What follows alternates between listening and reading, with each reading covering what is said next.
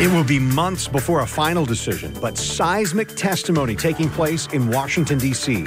I read your brief to say that the only real options we have are to reaffirm Roe and Casey as they stand or to overrule them in their entirety. We're examining arguments before the Supreme Court concerning abortion and whether Roe versus Wade will be thrown out. We're also welcoming a local TV icon. Ken Amaro joins us on This Week in Jacksonville.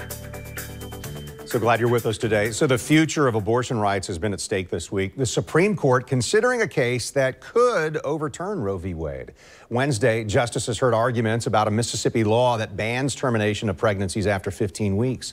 Mississippi wants the court to allow each state to set its own policy. A decision upholding the state's 15-week abortion ban would reverse nearly 50 years of Supreme Court precedent. It would also open the door to state restrictions much earlier in pregnancy. So joining me now here in studio, political analyst Rick Mullaney, founder and director of Jacksonville University's Public Policy Institute. Rick, broadly speaking, why was this week's case, so important? Make no mistake, Kent, this is the biggest abortion case in decades, and the reason is simple. It tees up the possibility that after nearly 50 years, Roe versus Wade and the controlling case, Planned Parenthood versus Casey, those cases could be overturned or they could be substantially modified. And that is really, really significant. If that were to happen, the significant consequences legally, politically, socially. A little bit of context is helpful. The basic legal question is, does a woman have a constitutional right to an abortion? In 1973, the U.S. Supreme Court answered that yes in Roe versus Wade, and it set up a trimester sort of analysis in which the first trimester, the right was absolute. In the second trimester, it could be regulated. And in the third, abortions could be abandoned. However, 19 years later, in Planned Parenthood versus Casey, the U.S. Supreme Court took it back up again. And although they upheld the central holding that a woman had a right to an abortion, they changed it substantially. They threw out the trimester analysis. They embraced the viability test, meaning that after viability, abortions could be banned. And they abandoned the strict liability test and instead went to an undue burden test.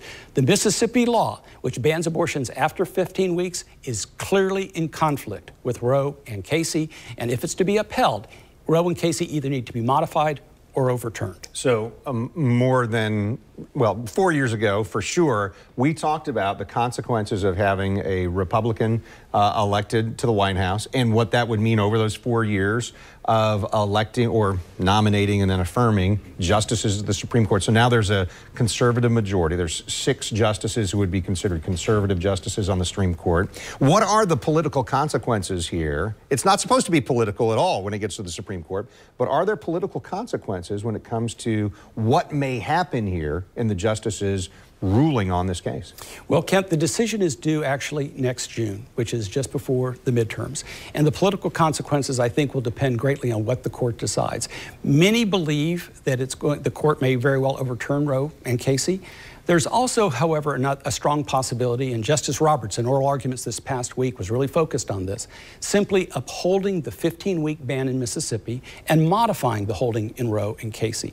If that happens, I don't think the political consequences will be as significant. However, if Roe versus Wade and Casey are overturned, the political consequences could be significant. The Democrats in particular will try to use that to galvanize their base. They will try to refocus the issue away from inflation that the Republicans are talking about, away from crime and other issues, to abortion rights and to Roe versus Wade. And so the political consequences for the midterm in state election races, the House and the Senate, in the congressional races, and of course in the governor's race, it can be pretty significant as far as the Democrats are concerned. So I know we can't show you video from inside the Supreme Court, but allow me to share some of the audio from both sides of the argument. Take a listen here. Your first question, and the only one on which we granted review, was whether all pre-viability prohibitions on elective abortions are unconstitutional. And then I think it's fair to say that when you got to the brief on the merits, you kind of shifted gears and talked a lot more about whether or not Roe and Casey should be overruled. The harder questions are, should the court overrule and take that momentous step? And that's why we devote a lot of space to that very important issue. The right of a woman to choose, the right to control her own body, has been clearly set for since Casey and never challenged. You want us to reject that line of viability and adopt something different. Will this institution survive the stench that this creates in the public perception that the Constitution and its reading are just political acts? So both sides of the arguments there. What do you think? Pretty strong words there at that final comment we just There heard. were two sets of quotes. The first quotes, or the first clips that we listened to, highlight the challenge here of what do you do with this 15-week ban.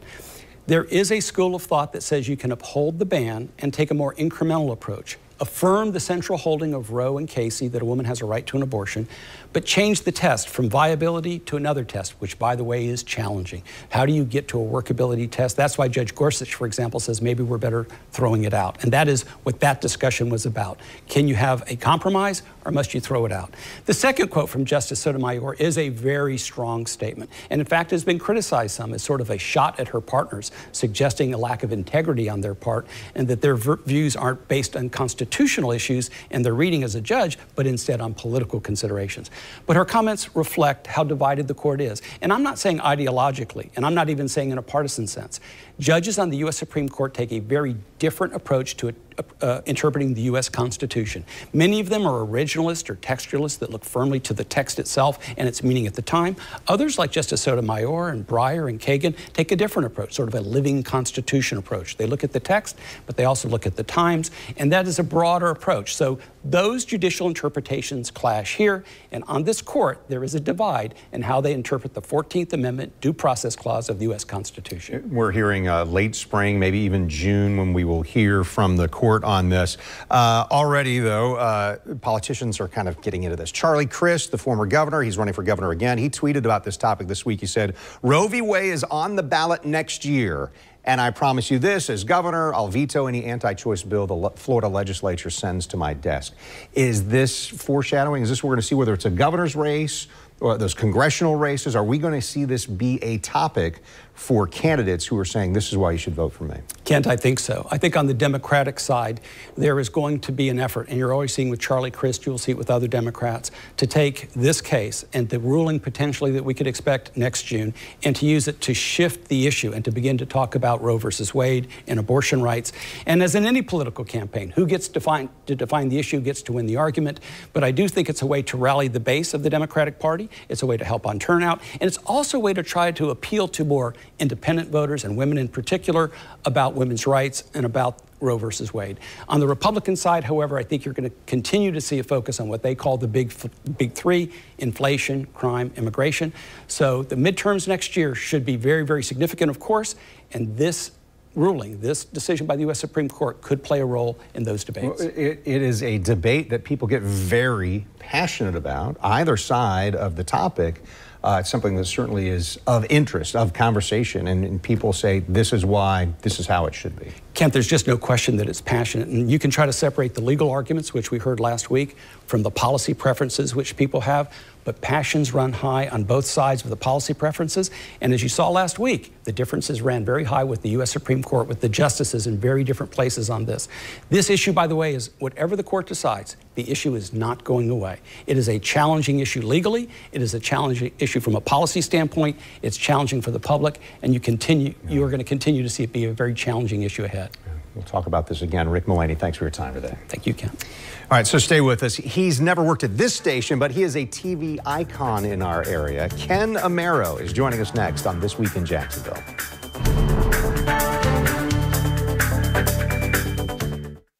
If you've been injured by medical malpractice, call Farah & Farah for a free review of your case, even if another firm has turned your case down. Farah & Farah. Veterans, you may have earned a variety of VA benefits. Did you know VA can help you further your education and pursue professional training? The Home Loan Guarantee Program can help you buy, repair, or adapt a home. VA provides housing support if you find yourself homeless or at risk of homelessness. And don't forget world-class healthcare. Learn more about these and other VA benefits. Visit choose.va.gov.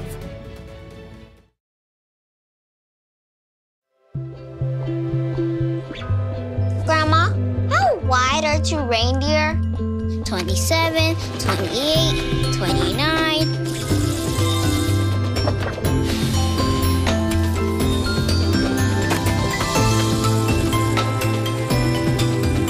We've been waiting all year to come together. It worked! Have a happy and safe holiday season from Lexus.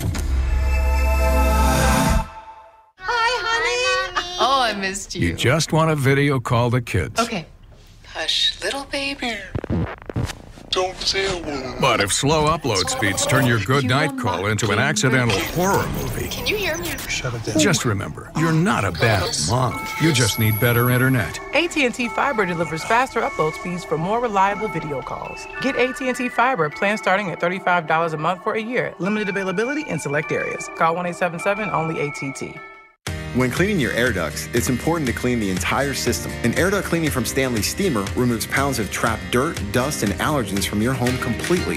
The cleaning improves your home's indoor air quality, keeps your home cleaner longer, and can even improve the efficiency of your HVAC system. We want you to have the cleanest and healthiest indoor air possible. So call for a free inspection today.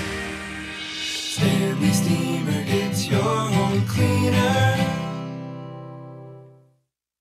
News 4 Jax Insider. Sign up and sign in today. My clients are everyday people. My opponents are universally insurance companies or large companies. You have us on your side and they're going to have their lawyers. And this is one situation where it's a fair fight. In times of tragedy and crisis, look to the first responders. In times of turmoil and confusion, look to us, your first informers. Every important local story on Channel 4. How much you should expect to pay out of pocket for a test. Every critical newsletter, free for News 4 Jax Insiders, with a vital network of local experts. Get their flu vaccines and get their COVID vaccine if they're eligible. Checking every fact with our Trust Index. Children wearing masks in classrooms. News 4 Jax on Channel 4, the local station. You're watching This Week in Jacksonville with Kent Justice. So the motto may be familiar for our next guest. Don't get mad, just say, I'm telling Ken. The one and only Ken Amaro is with us today, longtime local journalist, an icon of TV in the greater Jacksonville area. And Ken, the reason we get to do this is because congratulations, you said, okay, I'm retiring more than 40 years on air with First Coast News. So congratulations. And tell me how this has been. I know it's just this week there was a celebration for you. Well, Ken, first off, thank you for having me. It's very gracious of you. And just for sharing. It's been 42 years, and about 3 or 4 years ago, I started thinking about it. And it's not that I don't like to work anymore. It's just, it's that phase or that space and time in life where you're like, maybe it's time for a break. So I decided to hang up my cleats, as the cliche goes. Yeah, well, you had been doing a very specific role, a memorable role at your station for a long time. So let's talk about that signature of yours over the year, consumer advocate. The On Your Side reporter. How did that come up? It was about 10 years since you had started at the station that you took on that role, right? Yeah, I started in 79, 89. The guy that was doing the On Your Side segments, he got a job in L.A. and he left. And I had just won an Emmy for some reporting I was doing. And the news director comes over and says, I'd like you to be my On Your Side guy. And I tell the story like this because really this is how it happened. And I said, well, how much is that going to be? Yeah, right. Right. And when he said how much, I said, I'm your guy. Yeah. And it was just that simple.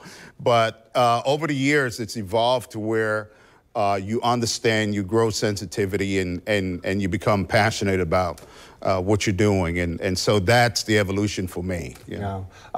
Prior to coming here to Channel 4 11 years ago, I had a stretch in another market where I was the On Your Side reporter. Okay. There's something really compelling about being that consumer advocate, isn't there? There is. And what I've learned in the years of doing this is that people are looking for someone that will listen to what they have to say, someone who will be their voice. And so we often say voice for the voiceless, and that may seem kind of cliche-ish, but it's the reality that you've got individuals who they've reached out to A, B, C, and D, and they're not getting your attention. So when they reach out to you and you stop and you listen, then all of a sudden things are going. And even if you can't resolve whatever the issues might be, at least you paid attention to what the concern was. There's a measure of respect given to that person just because hey, I'm listening to you. These other people are saying, no, we don't have time for you, we can't help you. But in that consumer advocate role, you're saying, I'm going to listen. Yeah. And the thing is, during my tenure, it evolved to where I would get a call from someone that said, oh, Ken, my lawyer told me to call you. Wow, that's a compliment, right? Yeah. I consider it such, but because, you know, I guess they weren't getting anywhere, and the cost of the legal expense was would be prohibitive. So it's like, call Ken, see if he can help.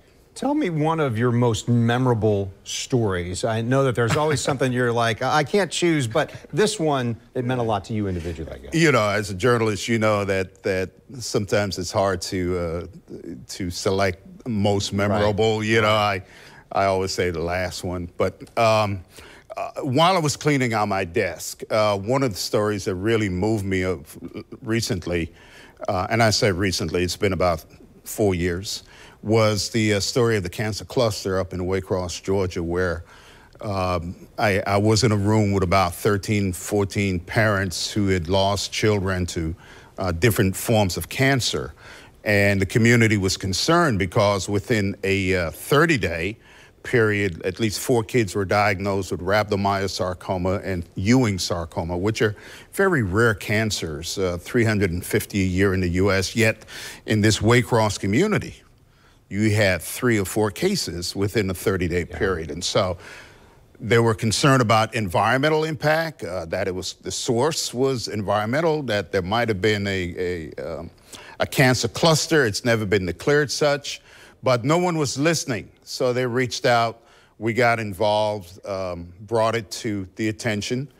The Georgia Department of Public Health came back and did its own assessment. Unfortunately, it was done kind of away from the media, so we don't know what the extent was.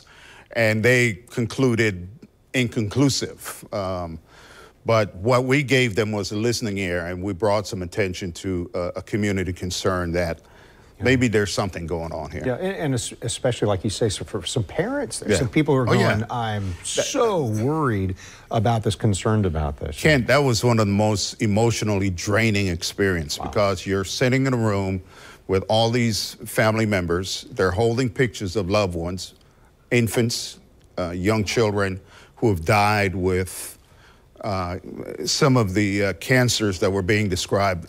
I'll be honest, I'd never heard the names before until that moment. And it was it happened so often with them that they could describe the cancer without stumbling. It was right on their lips. They had become acquainted with it, the unusualness of it, things of that nature, and it impacted them tremendously. And I was privileged to be able to be invited with them and tell their story. Yeah. Well, I appreciate you telling some stories here. We've asked Ken to stay with us for a few more minutes, so before we do that, a couple wishes from our colleagues to him from Channel 4. Ken Amaro, it is my honor and privilege to be the first on Anchor Row to say congratulations to you on your retirement. Larry and I wish you and Roz all the very best, and I hope this is just the beginning of some fun years ahead. And it has been a privilege, my personal privilege, to have worked with you, my friend. Congratulations, have fun. Ken Amaro, you are a remarkable man, a remarkable person in this community. And thank you for all that you've done. It's been a pleasure working with you. And from me and my wife, Melanie, we wish you the best, and we know that the best is yet to come. Continued blessings in your next endeavors.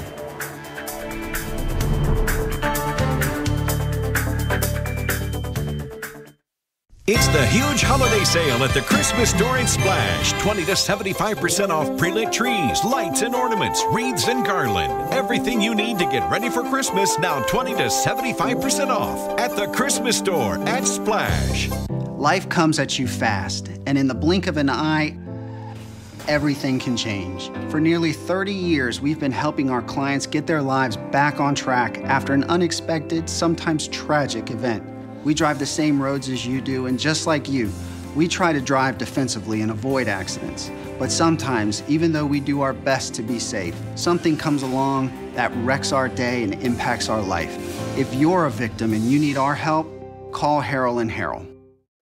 Well, hello, Winn-Dixie. You hear that, bro? No, what is it? It's the most rewarding time of the year. Drop that jingle! Deck our carts with lots of winning. Winn-Dixie meats have got us grinning. Fa la la la la la la la. All the freshest picks before us. Fa la la la la la la la. Earn rewards and join the chorus. Fa la la la la la la la la. Thanks to you for points and savings. Fa la la la la la la. Whoa, we forgot the rolls. I'll get them.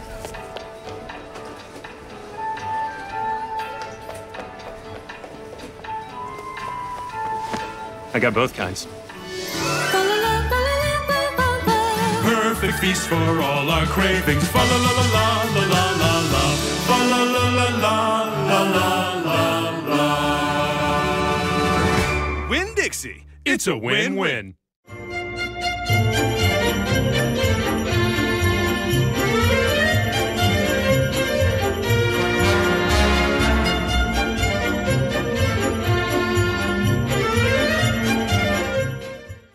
No matter what year it is or what season it is, Subaru of Jacksonville has made giving back to the community a priority. So of course, when the Subaru Share the Love event comes around, we find a way to go bigger. During the event, Subaru donates to charities with every new car purchase. But we want to make a bigger local impact. Subaru of Jacksonville is matching that donation to equal $500, plus another $5 for every Subaru vehicle routine service visit. Make a difference with us. Visit Subaru of Jacksonville today to give back. Drive a Subaru. You'll buy a Subaru. News for Jax celebrates all the great people who make a positively Jax difference. When the heroes at JFRD answer the call in town or wherever they happen to be, this community supports them. And when News for Jax asked you to help with a big Pos Jax welcome home, this happened. Without them, I don't know where we would be. Join the Pos Jax movement. Sign up, sign in for the News for Jax Insider today. Morgan & Morgan is not only America's largest injury law firm, we're also a local law firm with branch offices right here in your community. We're here for you, wherever you are, whatever you need. There's only one Morgan & Morgan, for the people.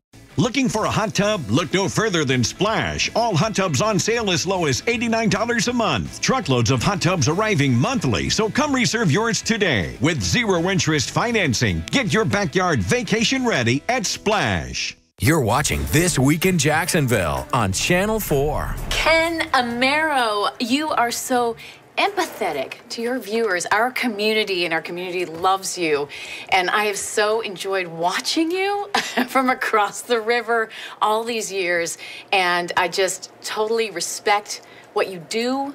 And I know you're going to just keep doing what you do and sharing your heart with others and that fabulous bow tie. Good luck. Ken, happy retirement. Boy, have you earned it. I think of all the people that you have helped, all those viewers that you have helped over the years, 42. But just remember, Ken, I still have 4 years on you. Best of everything going forward. All right, so you just heard four of our colleagues here at Channel 4 with greetings to you. You've heard some of this week. Great article about you in the newspaper here in town as well. How's this feel on the front end of saying I'm retired? You know, at first, it was a little overwhelming, and but I'm humbled. I'm grateful for Tom and Deb and Tarek and Joy for sharing their thoughts, their kind words. I'm grateful for the response that the community has given me because I honestly didn't expect that, you know. So it is humbling, and it shows to me that I am part of the community, and this is home. It's been home for 40-something plus years, yeah. and so having it be home for 40-some plus years. Yeah. What do you think about where we're at in Jacksonville? How do you feel for the future here in Northeast Florida? Well, I've seen the transformation. I've seen what this city was when I first started and what it is now. It's more diverse. There's a lot of energy taking place. The suburban areas have grown. The attention clearly has to be, and there's been a lot of conversation over the last decade or so about downtown, and if we can get development and the growth downtown, I think we can connect the suburbs to make this city an even better place. I mean, it's a great place to live. Yeah. Before we go away, your colleagues at First Coast News had a celebration with you. Something like this. So you're the champ. They're putting the boxing robe on you there. That was a little over the top there. And what I loved was the cake that's coming in here in a moment. Huge and in the shape of a bow tie. Yeah, a bakery in the Mandarin area lady made that. I think it's Cake of Paradise is the name of the business. How'd it taste? It tasted well. Okay. It tasted good, really. All right. I asked her, so how long did it take? And it took like 6-7 hours or something like that, you know. So this was not like wedding cake where, oh, I'm just going to put that in the fridge or the freezer for a while and see how it is legit. A year from now. Hey, you are a legit wonderful person, and I appreciate it. I know that I've told people over the years that there have been those occasions in town, hey, you're Ken Amaro. No, that's not her, but no, that is Ken Amaro. And I just love that we got a chance to talk about all you've done in our community over the years. It's a privilege that we have on air to connect with people and do something that helps them. You've clearly been all about that for a long time. Oh, thank you. Thanks for the opportunity. Ken Amaro, thank you. All right, well, thank you for being with us this morning. This week in Jacksonville, we air each Sunday morning at this time. I'm Cat Justice. Thanks for watching on air on Channel 4. You can also see us on the CW17 on Sundays at noon, and you'll find other episodes online at news4jax.com.